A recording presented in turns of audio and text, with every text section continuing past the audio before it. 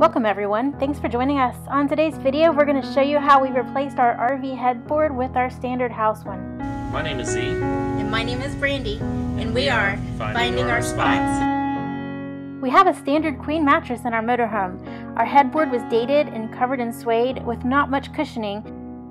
First we measured the width and height, then we removed the valances and the day-night shades. Prying the old headboard off the wall with minimal damage to the RV wall was the most difficult part.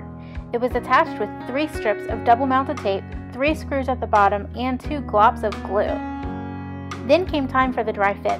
We found a box that was the perfect width of the mattress and used it to support the bottom of our headboard. We also made sure to do any painting in the bedroom before we installed the new headboard. We didn't want to get any paint on it.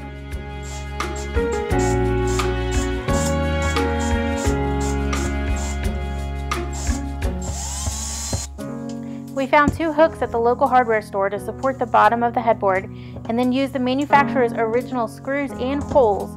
We only had to drill 2 new holes in the bottom.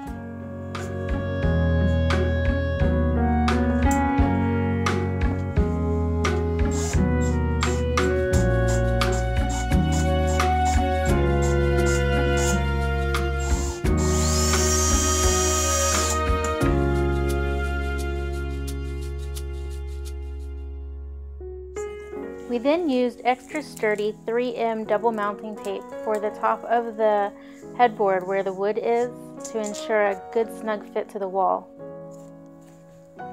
And there you have it. Once we leaned it into the hooks and pushed it firmly up against the wall, it stuck.